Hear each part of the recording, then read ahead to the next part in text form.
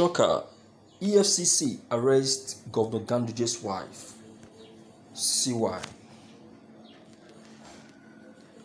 Hafsat Ganduje, the wife of Governor Abdullahi Ganduje of Kano, has been arrested by the Efcc over a bribery and land fraud case reported by her son, Premium Times have learned.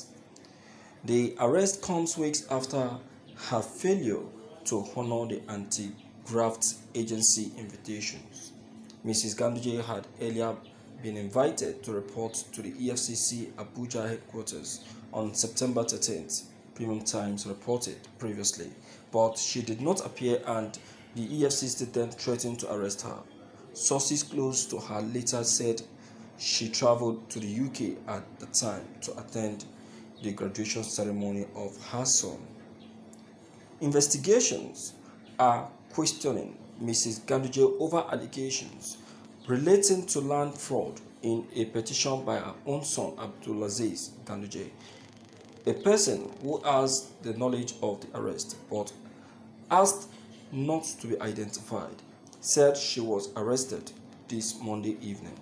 Mrs. Ganduje was still at EFCC headquarters as of 6 a.m. on Monday, this newspaper learned.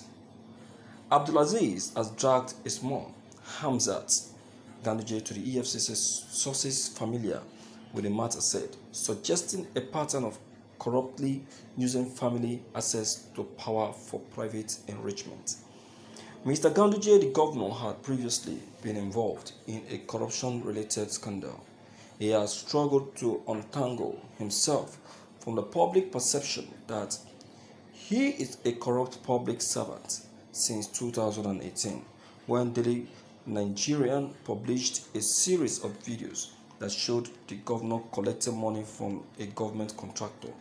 According to sources who saw Abdulaziz's petitions, he reported that he was approached by a property developer to help facilitate the acquisition of some plots of land in Kano with some hundreds of thousands of US dollars and at least 35 million naira as facilitation commission.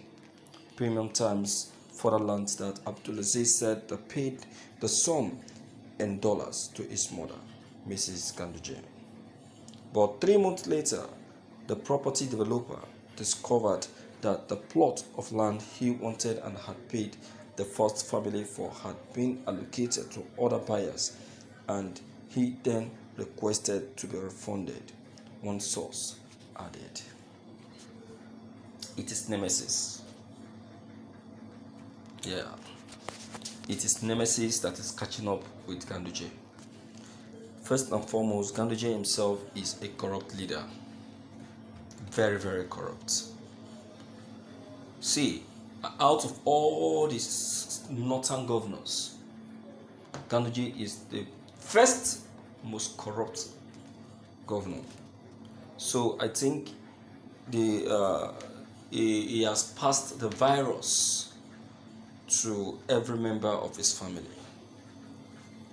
Even the so-called son that went to report the mom still cannot be trusted. Okay, if you decide to investigate this properly, you will see that the son reported the mom based on contest, based on jealousy, greed, and what have you. Probably the mom has refused to allow him to be the one to handle the project or the deal. Do you understand now? Yeah, that is why he decided to take that bold step to report the mom to the EFCC. Do you think it is ordinary for someone's son, the son of a woman, to report his mom to the EFCC? It's just like saying, kill my mom. That is what it looks like. It's just like said, shoot my mom. I give you the instruction to shoot her. That is what it means. Do you think it is easy? Something has warranted that. Something has warranted that. That's why I begin my analysis by saying Nemesis. Nemesis is catching up with Governor Ganduje, and this is just the beginning. Ganduje cannot be trusted. Ganduje is number one corrupt governor. You've heard it from the content, how he collected money from a contractor in the north. See, let me tell you something. Some of these our leaders that are struggling to come into power are not coming into power to come and better the state or the country or the local government. They are coming for their own selfish purpose, to come and siphon, to come and steal. That's what they are coming for. You think they are coming for you? Sorry, they are not. They are coming for their own purpose, to come and steal. That's what they are coming for. If you don't know, can't you see that the moment they come into power, all of the promises they made to you automatically will be turned down. They will turn it down immediately. They will not even pay attention to any of them.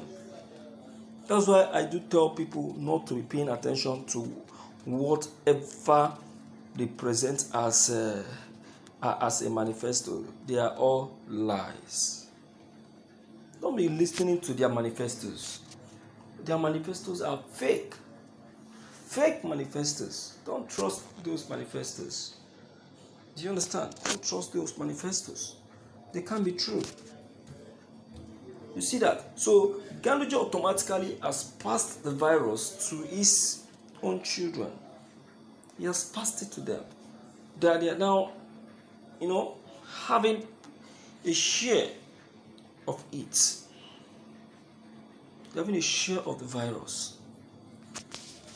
The stealing is already in the blood, flowing inside the blood, inside the bloodstream is flowing. You can imagine. So I cannot trust Ganduje. I cannot trust him.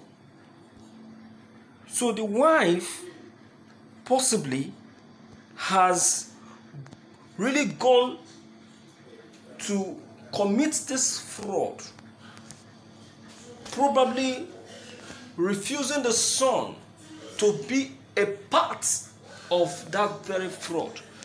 That is what has actually caused the misunderstanding between him and the son. You understand? That is what may have caused that. But then, I tell you that it has a lot to do with Nemesis. Nemesis, I'd say, is what is catching up with them one after the other. And that is what we catch up with all of them. They will never go unpunished. They will all suffer it. They will all suffer it. This is just the beginning. It's just the beginning. You understand? Yes. Let me hear you speak anyway to know what you have to say. If you're new, don't forget to leave your comments below the comment section. Click on the subscription buttons as well as the bell buttons to get updated each time we upload any new videos. Thank you.